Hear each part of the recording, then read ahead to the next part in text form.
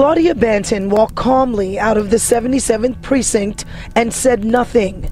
Police say the same way she walked calmly back to her car after shooting Delia Johnson point blank in her head. Whenever a murder takes place this way with no regard for anonymity on the killer's part, no regard for safety of anybody else's life on the killer's part, no regard for anything, then you know it's probably a personal matter.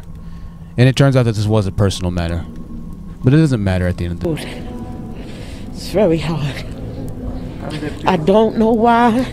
After the murder 3 months ago in Crown Heights, Banton went on the run until detectives tracked her down last week in Florida. Well, look at her. She's got her polo solo decked out. 6'11". You see somebody you had your hand in raising.